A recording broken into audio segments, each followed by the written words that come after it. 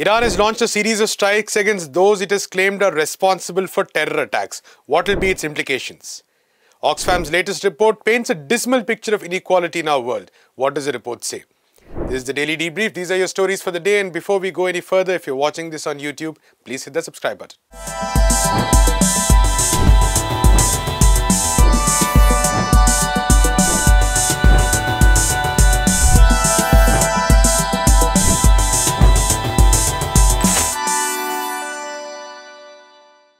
On Monday and Tuesday, Iran launched a series of missile attacks on locations in Syria, Iraq and Pakistan. Now, the attacks were reportedly against those responsible for terrorist attacks in Kerman earlier this month, other attacks in December, and also against an alleged Mossad operation center. On Thursday morning, Pakistan struck back against what it said were terrorist bases in Iran. As tensions did increase across the region, what lies ahead? We go to Abdul to find out. Abdul, thank you so much for joining us. Very dramatic developments in the region, strikes by Iran and counter-strike by Pakistan in this case. But before we go into the details, could you maybe first take us through what Iran claims are the reasons for the strikes it conducted on Monday and Tuesday in Syria, Iraq and Pakistan?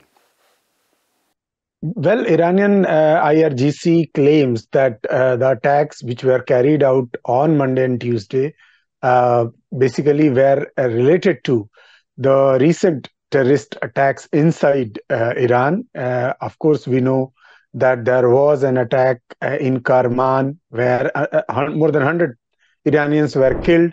Those who were gathered to basically commemorate the death anniversary of General Qasem Soleimani.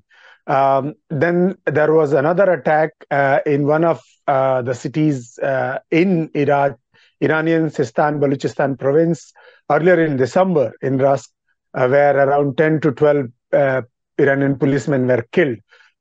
These two terrorist attacks, of course, the Kerman attack was claimed by ISIS. So IRGC claimed that it attacks inside Syria, the rebel-held areas in Syria, were primarily targeting the ISIS bases there.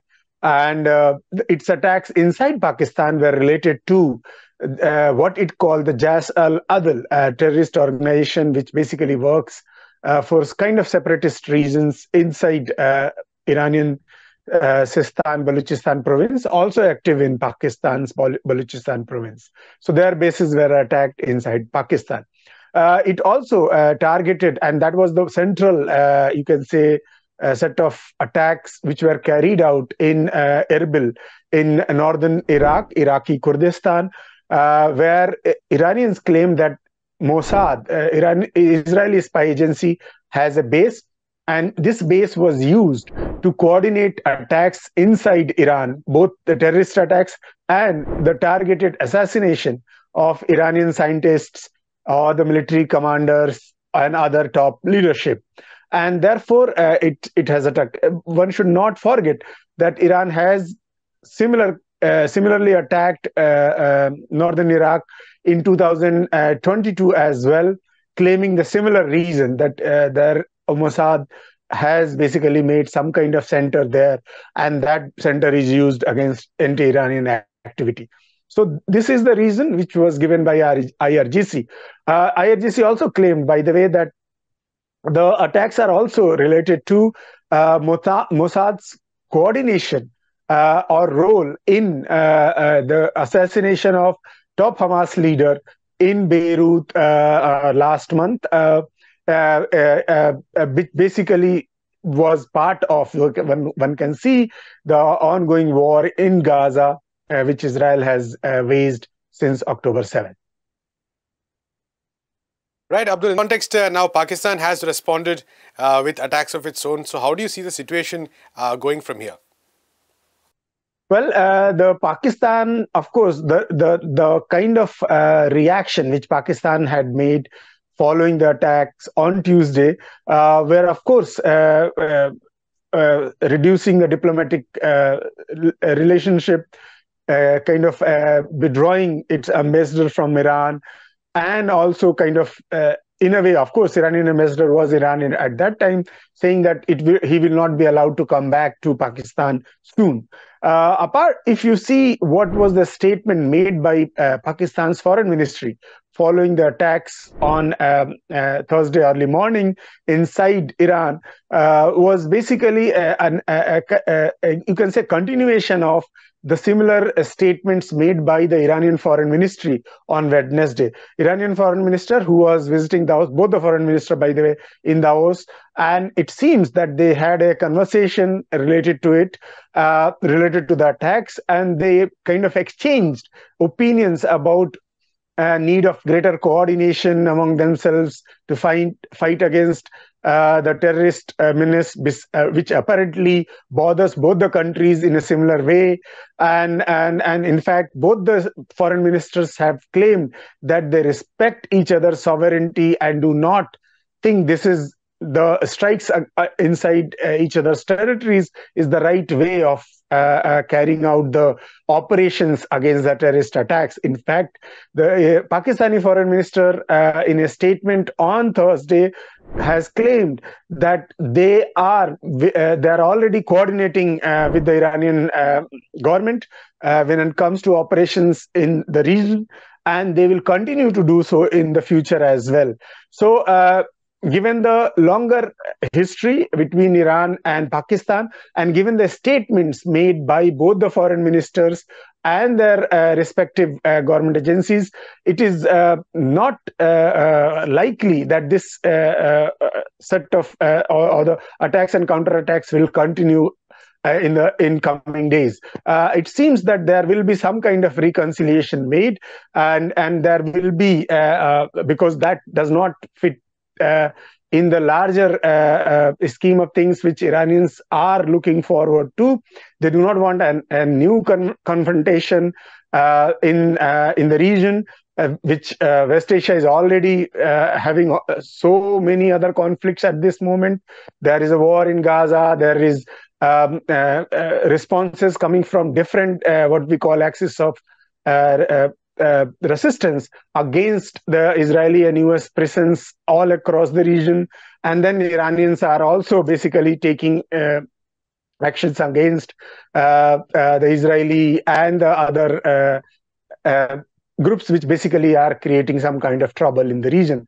In that context, if there is another front opening with Pakistan, that would not be in interest of Iran. And I think the Iranians understand it, and also Pakistan. One should also, by the way, that's took as a thing that there is an election coming in Pakistan, and such kind of conflict has different political connotations as well. And I think this is not good for both Pakistan and Iran, and there are statements made gives indication towards that. And hopefully they will have a coordinated step towards some kind of settlement of this recent escalation. I think we can all hope for de-escalation. Also, like you said, Pakistan going towards an election and currently controlled or ruled by a caretaker government.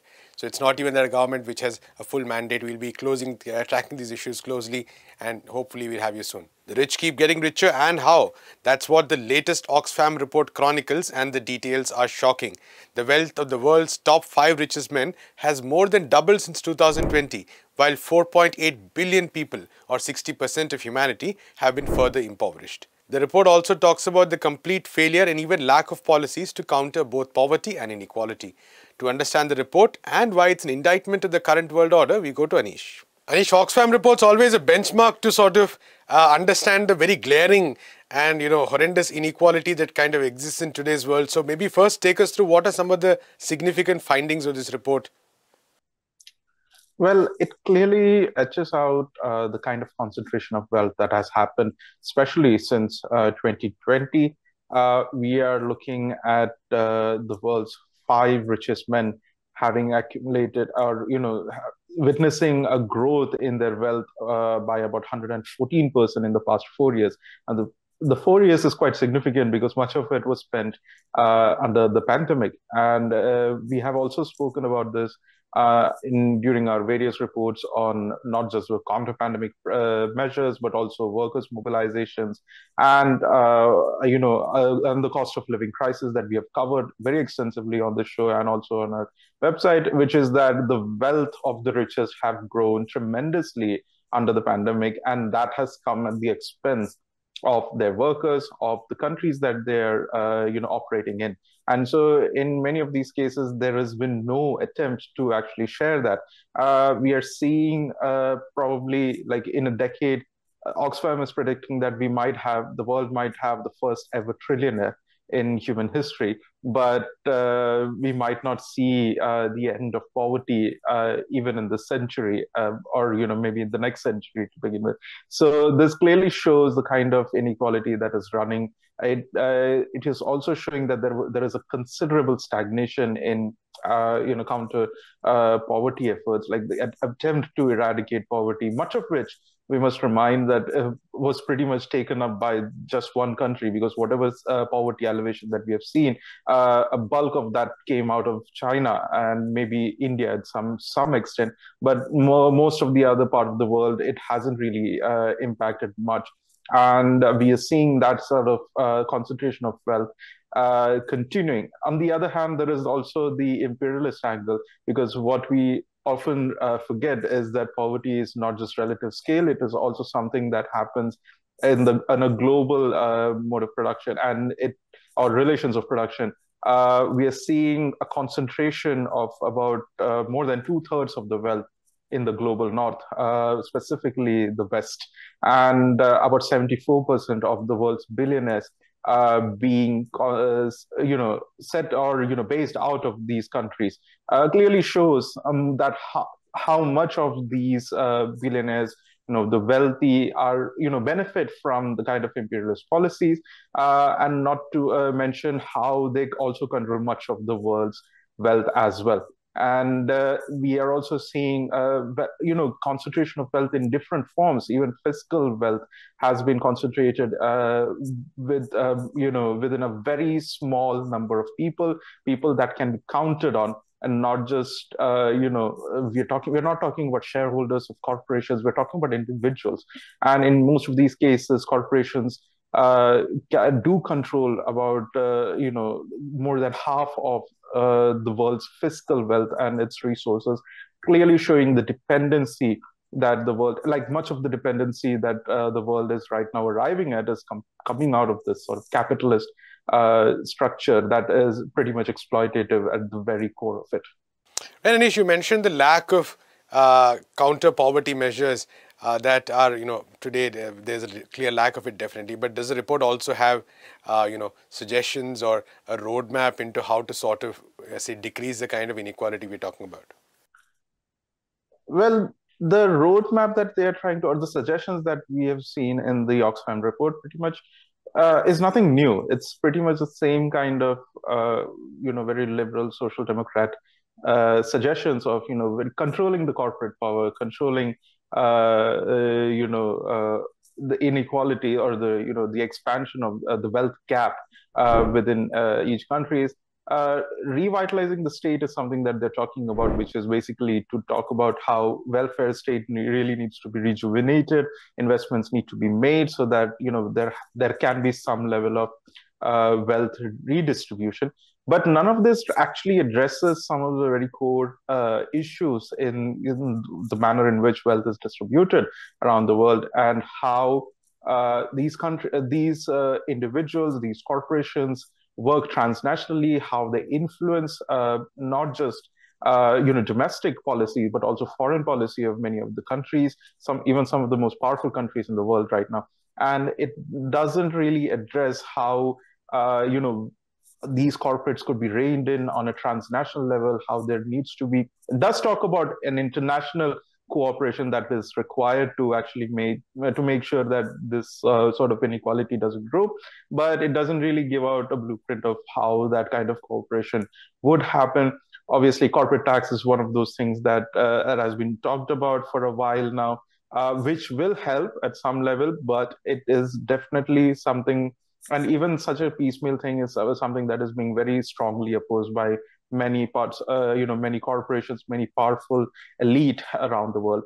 And so we are looking at even such very moderate uh, talks of controlling the wealthy is being radical in many ways. We do not see them, even though some of these policies being viable or viably implemented by most of the governments that we know today.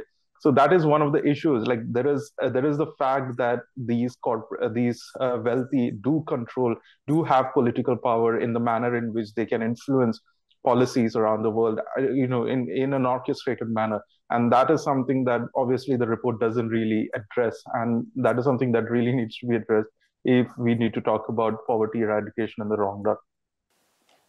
Right, Anish, thank you so much for that update.